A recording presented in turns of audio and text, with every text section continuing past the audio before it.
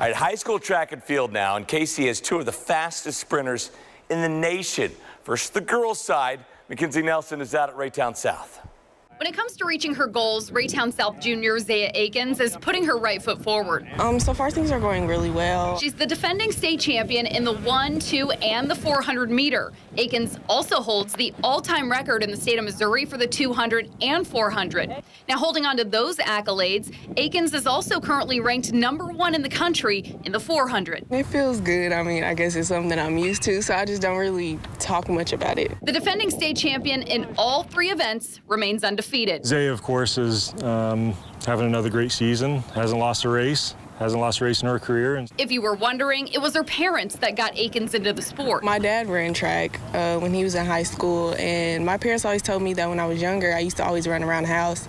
So he used to take me out to the track when I was like 5, work on my starts.